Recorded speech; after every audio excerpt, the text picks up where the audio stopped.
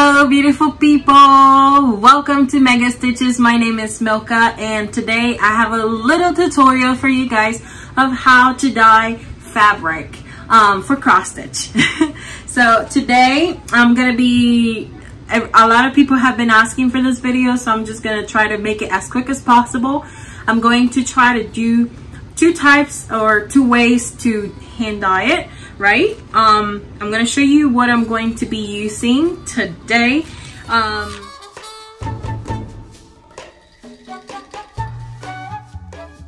gonna be dyeing BMC Charles Craft Silver Standard White, and this is like a cream color, right? I'm also gonna be using two little containers, one smaller than the other, one plastic and one is crystal. It don't matter, you know, it's glass, sorry. It don't matter what type it is, if it's plastic or if it's glass container. What the two ways that I'm going to show you guys is that if you do it in a smaller container, right, the modeling will be more crazier, more cool. I don't know how to explain it, but I'm going to show you. And if you do it in a bigger container, your modeling will be more subtle. So that's a rule. I have a measuring cup. I also have measuring spoons. I have plastic spoons so we can stir, and that way I don't have to pay attention to it and just throw it away after I'm done. And we're gonna be using foil paper, also napkins, just regular salt, gloves, and gloves, please. Yeah, they can dye your fingers. And obviously, I'm using red dye today. And this is all-purpose dye. So, and this is royal blue. I'm not sure which one I'm going to use, so I'll see in the process of making this video, okay? But the brand I'm using is Red Dye, and this is the, if this focus, well, it doesn't want to focus, but it is the all-purpose dye. And today, usually the all-purpose is for cotton, wool, nylon, and more. So I'm going to be using and this is cotton, I believe. Yep, 100% cotton. Perfect. If you're gonna dye, please use how do you call this? Un delantal. This, I don't know how to call it. Oh my god, I just forgot about it. Whatever. You guys know what I mean. Just use this type of thing and you put it on your over your clothes so you don't damage your clothes. Or you can just use black or a t-shirt or pants so you don't even care about them, that they're like old when you're dyeing, right? I'm not going to use it because I don't care about this shirt that much, and it's black. But if you want to prevent from damaging any type of clothes, just use something that you can cover yourself with. I have two more containers. I use this one, cheap one, bought at the dollar store, and this one, oops, sorry, wet. And this one I use to kind of cleanse my fabric, and this one I use to when I'm using the fixable dye, which is this, to kind of intensify the color, right? Something that you really need to know is that if you're dyeing fabric, please don't use the containers that you are going to be using today for cooking. Like, you have to have it separate. I have a whole tote that I put all my dyeing stuff there, and I don't mix it with my kitchen stuff because obviously we are working with chemicals, okay? Another thing that you have to have is a boiling pan of water, just tap water, regular water. I put it in high, and let's just get to this. Let's start this. I'm going to start by covering my workstation. This is just to prevent prevent from damaging your counter or anything like that.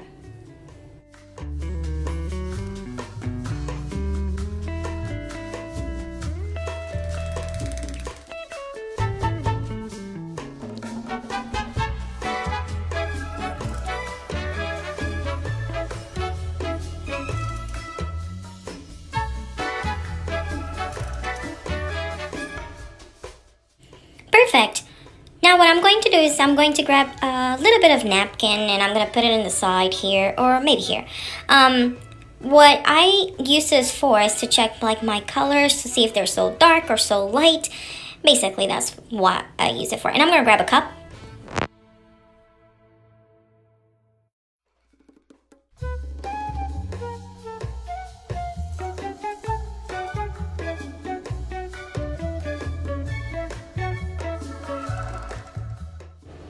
Okay, so I'm going to start using these two colors, tan and then caramel.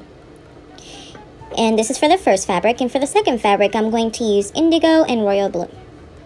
I'm not sure. Let's see, because I want a very dark blue, so I'm not sure if I'm going to change it. I'll see during the process.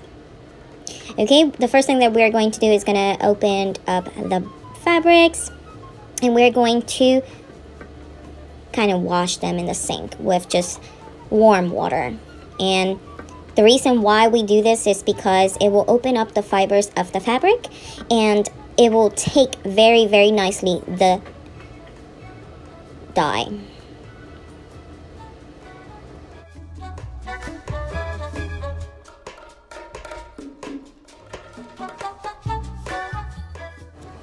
So what we're going to do is that we are going to use the container. We're going to put it in the sink, and we're going to wet the fabric with warm water so the fibers just open up.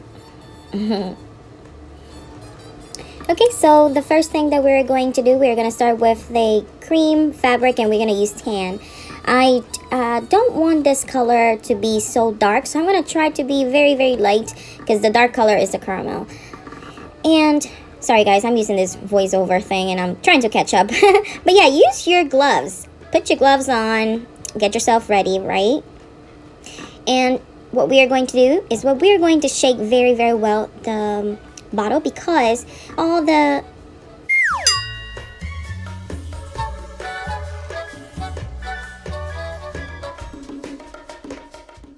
dye will be sitting on the bottom of the bottle. Okay, so I'm gonna open it up, and I'm going to grab 1 cup of boiling water. 1 cup, 1 cup and a half. It depends on you. It don't matter. You just have to check the color, and you know, there's no scientific way of doing this. So we're gonna use 1/4 of a spoon. It's the smallest spoon on a measurement, and I'm going to add 1/4 of a spoon, and then I'm going to shake it or mix it. And I'm going to add some salt to this, and something like about that. And we're going to stir, and we're going to check the color. I think this color is quite a little bit too light, so I'm going to add 1/4 of a teaspoon. And I'm going to check, and I think that's good. I don't want this to be so dark, just because, you know, you can always get it darker if it's too light. So we're going to test the color to see. And I do see that it's very, very light, but you will be able to see the color in the fabric. And if it's too light, you can always, as I said, you can always put more dye.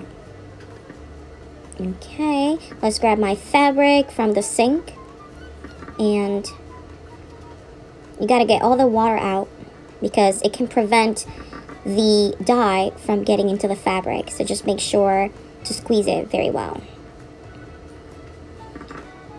Okay, I don't want any type of modeling in this step. I just want to dye the whole fabric, so I'm not gonna do any type of, like, you know, squeezing it, or I'm just gonna put it laying down there very nicely, not too tight, and I'm just gonna pour my dye.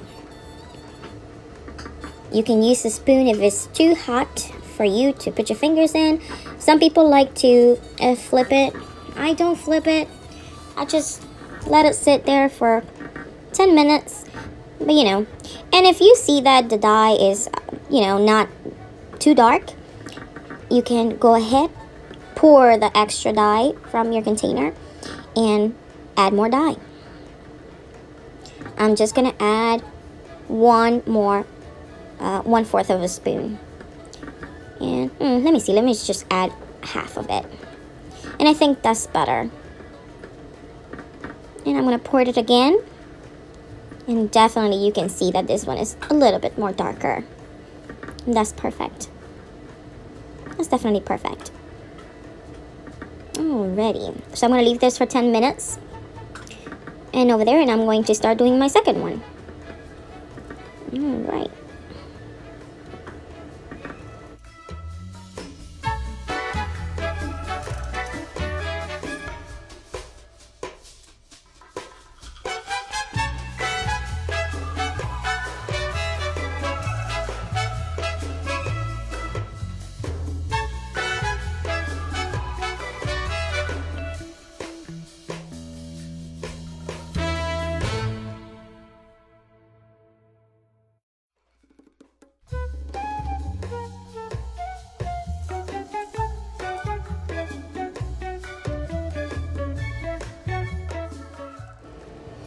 So while that other one is actually waiting for 10 minutes, let's start with the other one.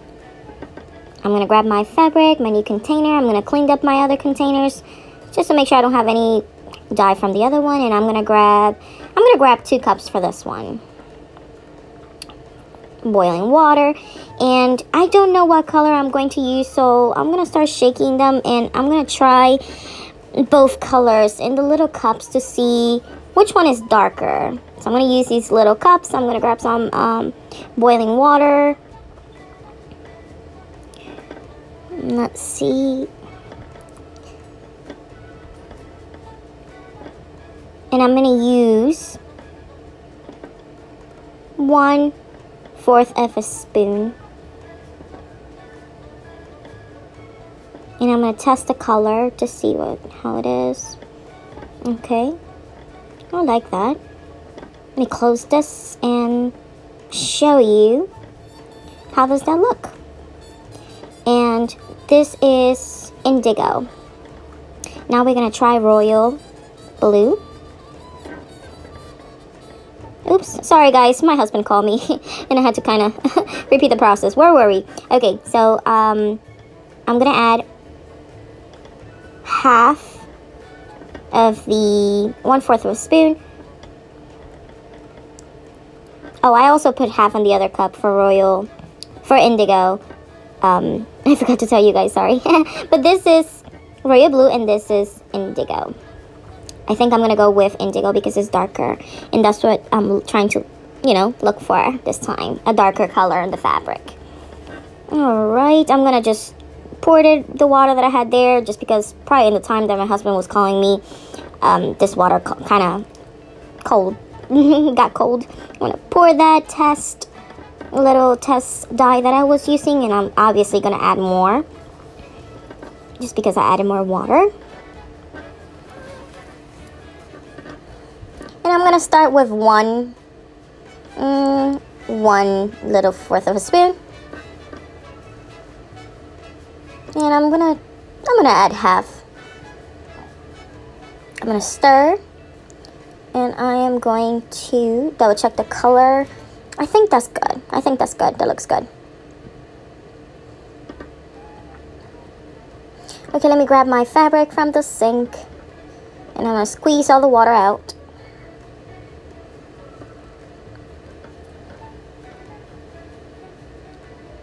And again, I just want my fabric to dye completely. I don't want to do any type of crazy modeling on it. So I'm just going to pour in the big container. And, oops, I forgot the salt. Don't forget the salt. And what I have heard about the salt, what the salt does, is that the salt is, the dye is like repellent. If that's how you say it. But the dye will say, oh my god, no, I don't want salt on me or near me, so it will go somewhere else, and in this case it will go to the fabric. And just like that, you can move it around a little bit. You can use a spoon if it's too hot. Kind of move it around so that, the dye can get all over the fabric. I don't want any white spots. And, oops, I forgot. This is how it looks. Now I'm going to put it or set it aside for 10 minutes. Okay. So now since we already finished with all that, we're going to start with the second step. I'm going to try to clean up a little bit my station. Just because I'm going to work with another color, another dye, right? Which is the brown one or the tan one. I'm going to take off all the excess water or the excess dye from the container. And you can even tell it's not so cream now, it's ecru. Now it's like brown, a little brown. It's nicer. And I'm going to squeeze all the ink, not the ink, all the dye out.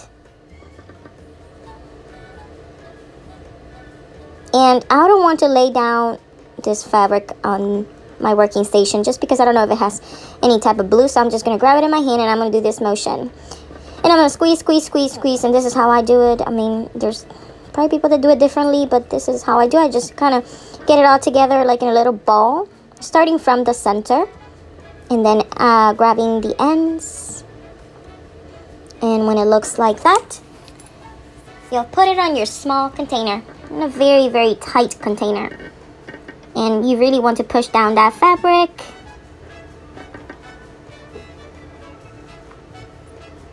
Okay, so now we're ready to prepare the darker caramel color. You can use the extra dye that you had from, from what you just dyed, but I'm not going to use it. I'm just going to use fresh hot water, and I'm going to shake my caramel color and add 1/4 of a teaspoon. And clean it up a little bit, and we're adding 1/4 of a teaspoon. I'm going to shake it, and I want a little bit darker, so I'm going to add half.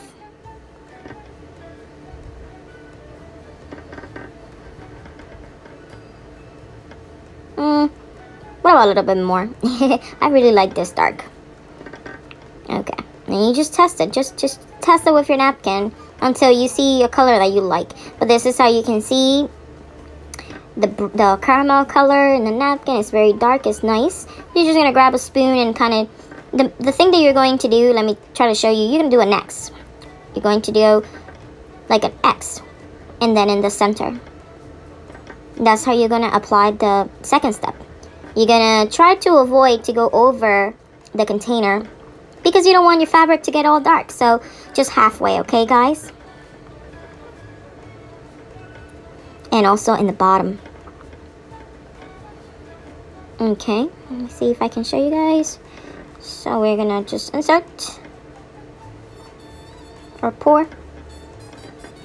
If you can see, becomes darker, which is gonna be pretty nice at the end.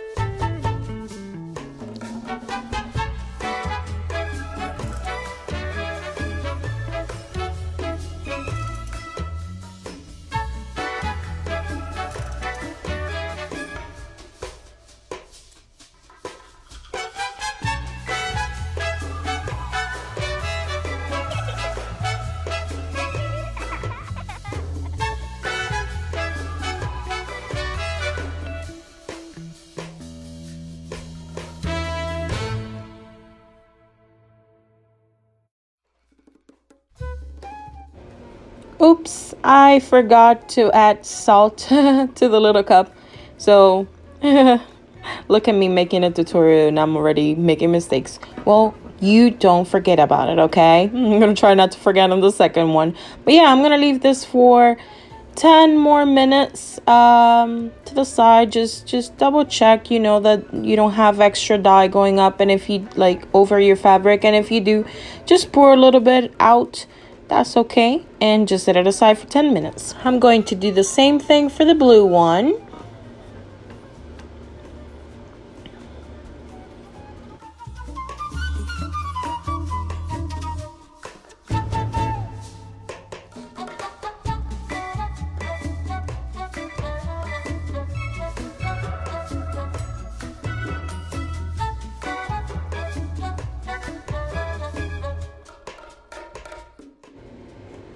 I'm gonna open the fabric just to check how it dyed, and I do see like a little lighter white area right here, but it don't matter because I'm going to do the second step, and I'm gonna just squeeze it all in, make it like a little ball,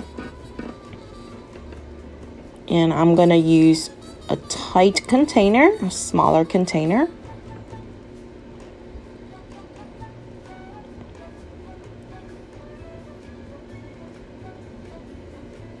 All right, it's all tight. And don't forget the salt. All right, we shake the dye and we're going to add, let me clean my spoon. We're going to add 1/4 of a teaspoon. And check the color. And I really like this color. Ooh, that's pretty. But I'm going to add a little bit more. Oof, what I'm doing. Oh my God. Oops. Okay. Let's close this up. And we're going to do the same process that we did. We're going to start the X.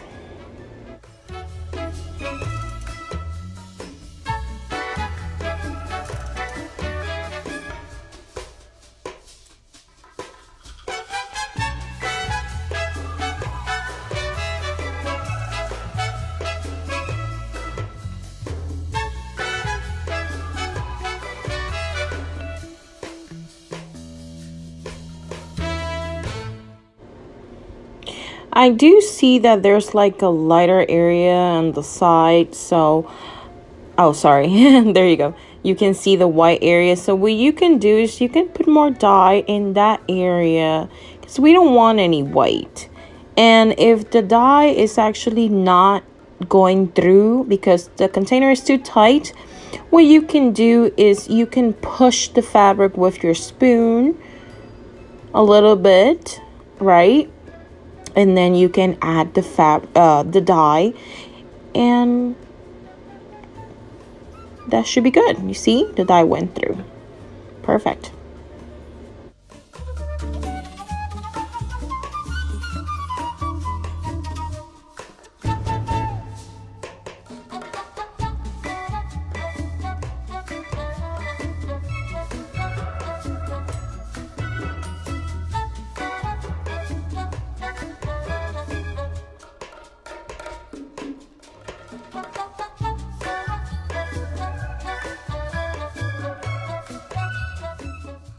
Okay, so now these beautiful fabrics are ready to be washed and rinsed. But before that, we have to do one more step, and it's the step that I love. We're gonna grab a Pyrex, and I don't know if you noticed, but I actually added more water to my pan and get it to boil. This process needs to have very, very hot water, like boiling, right? So let me grab something to grab this pan. Just be careful when pouring. This water is pretty hot, as you can tell.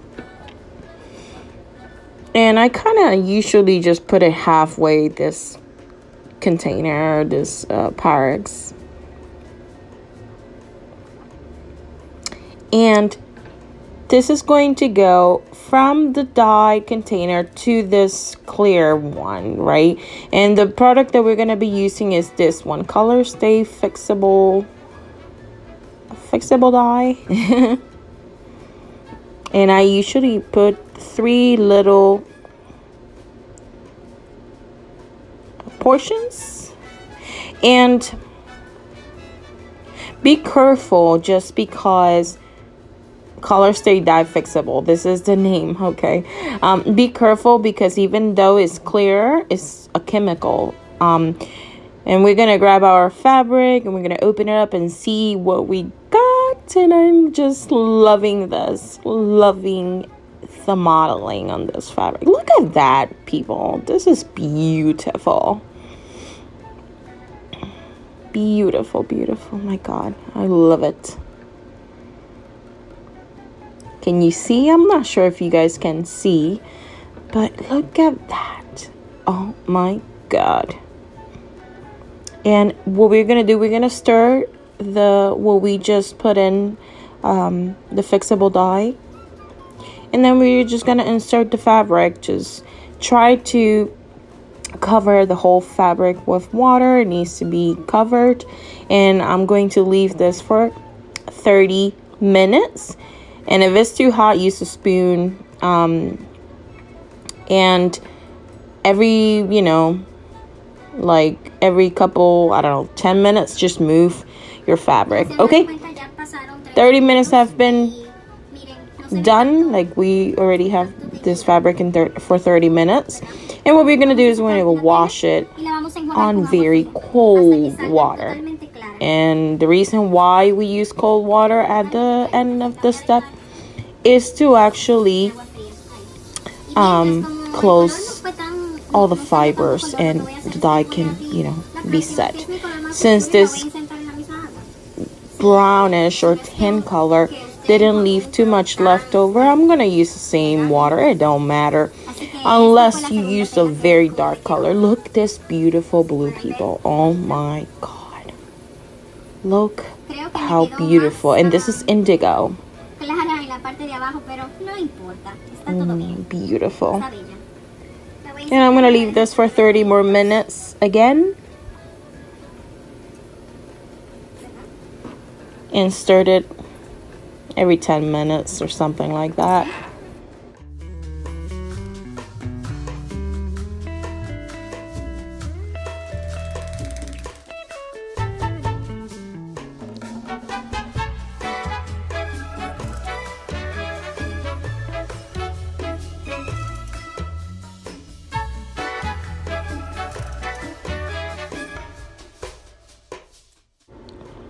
The last thing that we're going to do is kind of try to get all the water out, and we're gonna shake it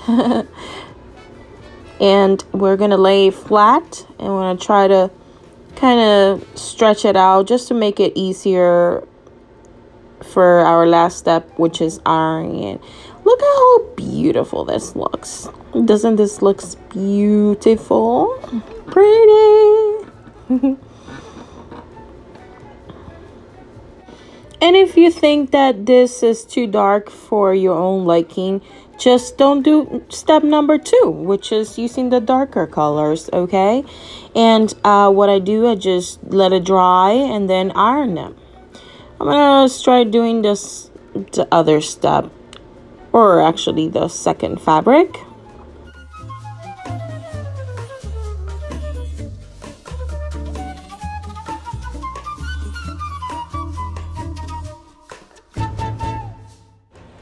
And I'm actually going to show you guys how cool this is. After I wash my fabric, you can barely see any dye on the water, on the cold water. So I'm gonna, let me take all the water out and let me show you this this container. I just washed it and look how clear the water looks. You can't see any dye, barely. That's the cool thing about the fixable dyeing. That's the extra step that I do, so I don't have issues with color getting out and nothing like that. Just lay it flat and do the same steps. Well, perfect. And look, this is the color that I was able to achieve. How cute is that? So beautiful. And I just let it dry, and obviously all fabrics get lighter when you dry and iron them. Well, and that's it. I hope you guys enjoy, and happy stitching.